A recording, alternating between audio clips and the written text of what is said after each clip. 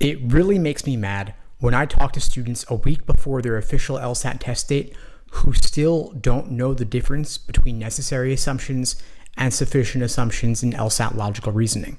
My goal is to help you avoid making that mistake.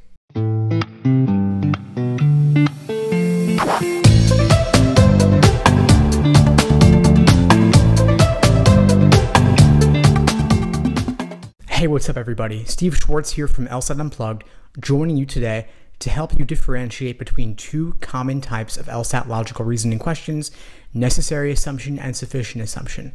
Although they both contain the word assumption in the question stem, they are asking for very different things. Let's break it down. Necessary assumption questions use keywords like depends upon and requires and assumes in the question stem. In contrast, sufficient assumption questions use words like allows, enables, phrases like follows logically if assumed, and properly inferred if assumed. What this means is that there is no such thing as assumption questions. Strike that phrase from your vocabulary entirely. There are only necessary assumption questions and sufficient assumption questions. Again, the key words in the question stem help you differentiate them because they're using words and phrases that are synonymous with either necessity or sufficiency. Again, depends upon, requires, and assumes, all synonymous with necessity, and allows, enables, follows logically if assumed, and properly inferred if assumed, all synonymous with sufficiency. So again, these two question types are asking for very different things.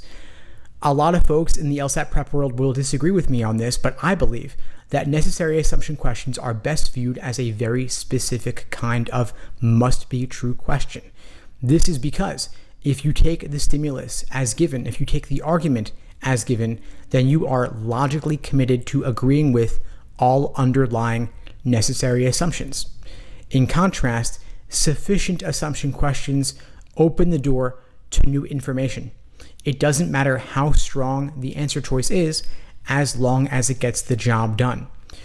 I'll give you an example. If you want to buy a $1 item, if you did buy a $1 item, then that means you possessed the value of at least 1 penny in buying that $1 item. A penny is not sufficient to buy a $1 item, but you must possess the value of at least 1 penny in order to buy a $1 item, so a penny is like our necessary. In contrast, having $1 million would be sufficient to allow you to buy a $1 item.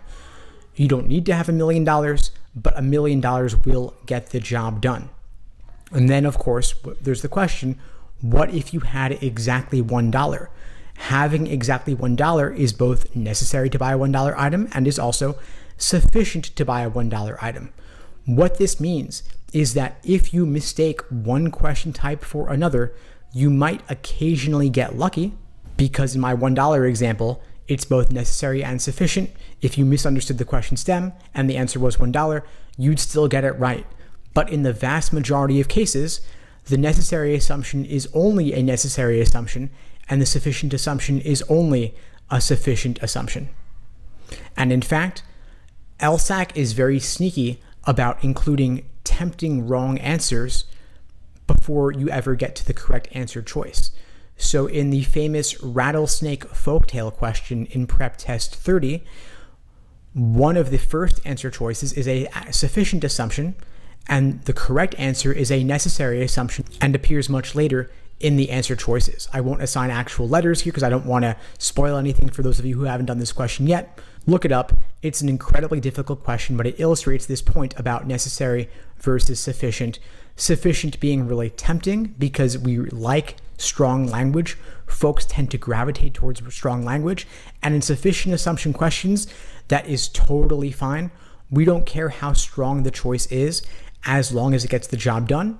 But in contrast, for necessary assumption questions, we want to gravitate towards more moderate language because more moderate language is more likely to have been required by the stimulus than more extreme language would be. If you find it helpful, you could think about sufficient assumption questions like being super strengtheners because we don't care how strong they are as long as they get the job done. Of course, having $1 million would be overkill to buy a $1 item, but it will achieve that objective. In contrast, for necessary assumption questions, we want to gravitate towards moderate language. Moderate is totally fine. Obvious is totally fine.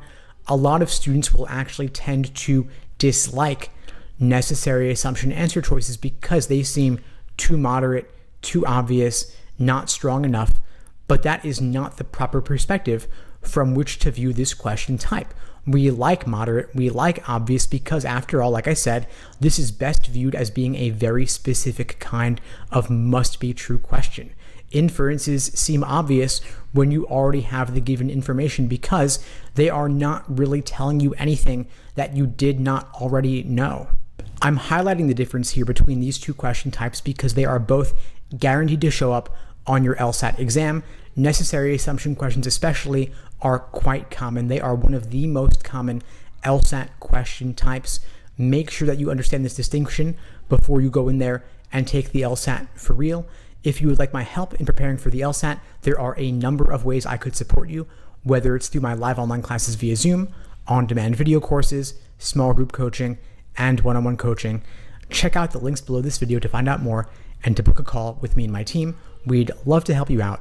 And if you found the video helpful, please do me a favor, like the video, leave a comment, and subscribe to the channel if you haven't done so already.